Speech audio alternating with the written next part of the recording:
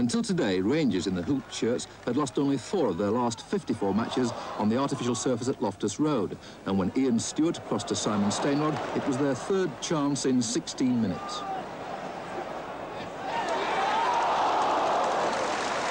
Then Liverpool began the attack, which gave Dalglish a clear chance of an easy goal.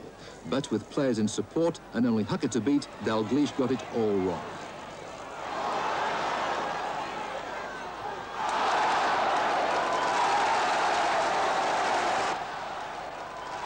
In the second half, Mike Robinson, who scored a hat-trick against West Ham last week, was left with only the keeper between him and the goal.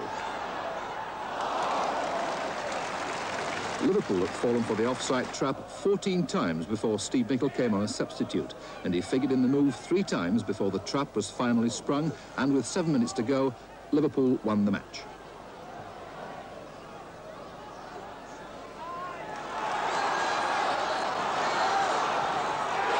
So that was it. 1-0 to Liverpool, the first team to win at Loftus Road this season. Nicol, number 12, on for Craig Johnston and helping the ball forward. Liverpool have tried to do that on this pitch quite successfully at times. Here's Nicol again. And the 3rd time, playing a 1-2 with Michael Robinson, and Nicol is through and apparently onside and scores. Liverpool in front, 7 minutes from the end, and Steve Nicol's first senior goal.